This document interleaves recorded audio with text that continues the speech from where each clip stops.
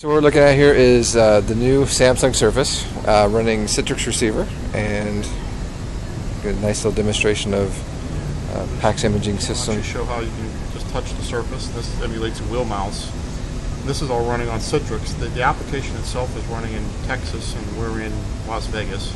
That's right. You can see the response we're getting over the wireless network on actually cycling. That's pretty amazing. You can use your hands now to slow down or give a diagnosis. Same thing in the background right here. If we switch to the other app that we're running, which is actually the old Microsoft EMR app, you can see the same thing here. If we go on the heart over here, we flip the heart app angle around.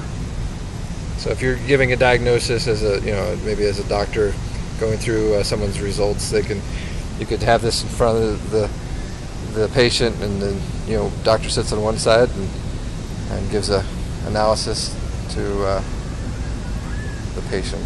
Yeah, it's just pretty cool. It shows you some of the new technology and how the Citrix and Samsung stuff works together to give you pretty cool use cases. That's amazing. Thanks, Adam. Yeah.